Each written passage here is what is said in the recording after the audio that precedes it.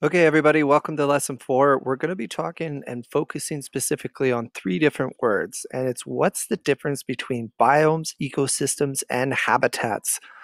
Sometimes when we look at words, they have very similar meanings, so it's important to look at what the biggest difference of them are. By the end of this lesson, we will be able to know the definition of a biome and examples, definition of ecosystems and examples, definition of a habitat and examples. So we'll go to the next slide. So here's the introduction. I've put a nice big poster for people that like really quick information on the side about biomes, ecosystems, and habitats. But this is what we're going to be doing. Introduction. When learning about a new topic, it can be very confusing because we tend to be learning a lot of new words. These words can be similar to old ones we know, but have slightly different meanings. Another difficult we run into when learning new words is being able to figure out what makes them so different. This is the problem most people have when we talk about biomes, ecosystems, and habitats. Now, if we look at biomes, ecosystems, and habitats, they all have a certain they all have animals that live in them. They all have bugs that live in them. They all have plants kind of around that area. They all deal with certain kind of weather, things like that. But we're going to be looking at the specifics at what make them so different and how we can tell them apart. Okay, so I'm going to click next.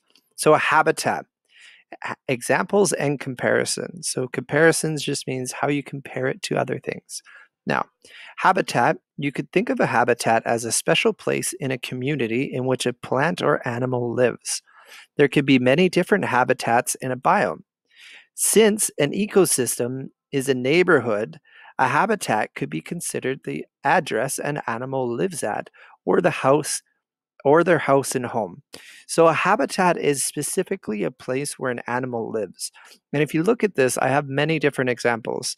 So a habitat for a rabbit is this nice little hole in the tree. Sometimes it's in the grass. It depends on the type of rabbit and what biome or ecosystem they live in. But their habitat is their home. That's their main thing that you want to think about. Kind of like how H, habitat starts with an H, home starts with an H. So if you look at this owl over here, an owl living in a tree, you have ants living in their hole. That is their home. That's where they live.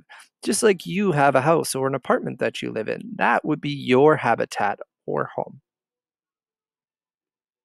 Okay, ecosystems. We've talked a lot about ecosystems, you guys, but just to refresh our memory, it's really important that we always go back to information that we've already learned. So, ecosystem. An ecosystem is a community where living or biotic and non-living or abiotic things that work together. An ecosystem is basically the neighborhood where an animal lives.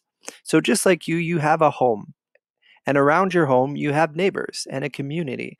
So an ecosystem is kind of like a community. All the people around you that do things to make that community successful, like schools, possibly hospitals, possibly grocery stores, things like that. So if you look over here, I have an example of an ecosystem. Lots of living things. We have trees, we have lily pads, we have frogs, we have fish, we have bacteria, and lots of non-living things. We have dirt, we have sun, we have air, we have water. So abiotic things. And they're all working together to make it so that all of these things can live and coexist and live together and work together. So, for example, in an ecosystem or in a habitat of a fish living in a pond, they need the sunlight in their ecosystem. They need the bacteria in their ecosystem to be able to survive and live. Now, a biome. Now, when you think about a biome is a really, really big place. A biome is bigger than an ecosystem. A biome is larger, a large geographical area that contains distinct plant and animal groups which are adapted to live in that environment. A biome is comparable to a big city.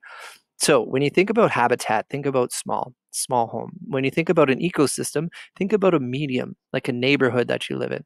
A biome is just like living in a big giant city. It covers a bigger area. And if you look over here, I have a map of all the different biomes that are connected. So if you see the colors link up with the map key or the map key. So if you look down here and you see red, you know the red parts on the map are the desert biome. If you look at the green or the light purple, you know that the light purple is the tundra biome. And basically, biomes, what they have is they have similar animal groups and plant life that grow there and similar climates, so hotness, coldness, that kind of stuff, to make it so that those animals are able to survive and live there. So here's some of examples that I have of ecosystems in different biomes. So this is ecosystems. These are the animals that live there. It's a wooded area, that kind of thing. Here's more of a desert area. You have cactuses, animals that are adapted to live in hot areas with little to no water, or they get their water from other sources. And then you have colder areas like the North Pole.